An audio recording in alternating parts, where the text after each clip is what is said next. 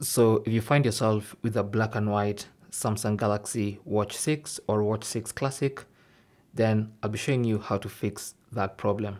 Okay, so first of all, go to the app screen by swiping up and then look for the settings icon, tap on it. That should normally take you to the main settings page.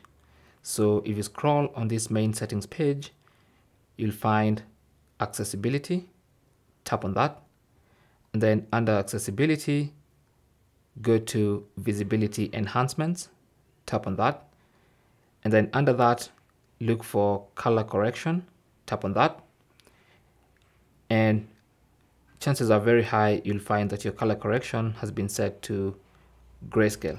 Okay, so you can choose any of the other color correction schemes, or you can just simply disable color correction, and that should put your phone or rather your watch back to the way it's supposed to be with colors. Okay, now if that doesn't work, then you might want to try and start considering resetting your watch to factory settings. Thanks for watching. Leave your comments and questions down below, and good luck.